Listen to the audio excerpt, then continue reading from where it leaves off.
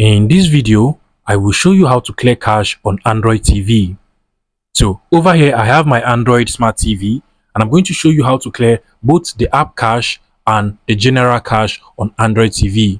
So to clear the general cache data on your Android TV, you want to go over to the settings icon at the top right corner of the TV.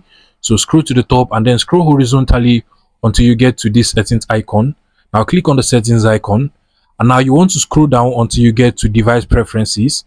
Click on it, and then you also want to scroll down until where you get to storage over there. So you want to go ahead and click on storage and then click on internal shared storage. So just click on it and then you want to scroll down until you get to cached data. So click on cached data and then you want to go ahead and click on clear cached data. So just go ahead and click on OK on your Android TV, and then the cached data on your Android TV will automatically be cleared. Now, if you want to clear the cache of specific apps on your Android TV, you just want to go back to the settings of your TV and then you want to go to apps, go ahead and open it, and then you want to go to see all apps, and then in this page you just want to scroll down and find the app you actually want to clear your cached data for.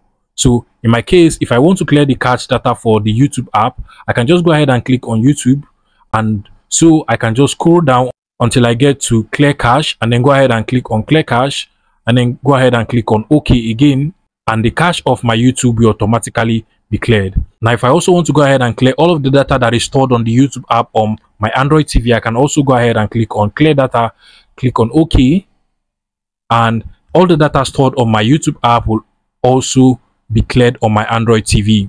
So basically, that is how to clear the general cache and app cache on your Android TV. Guys, if this video was helpful, please make sure you smash that like button and subscribe to this YouTube channel for more interesting tech tips like this one.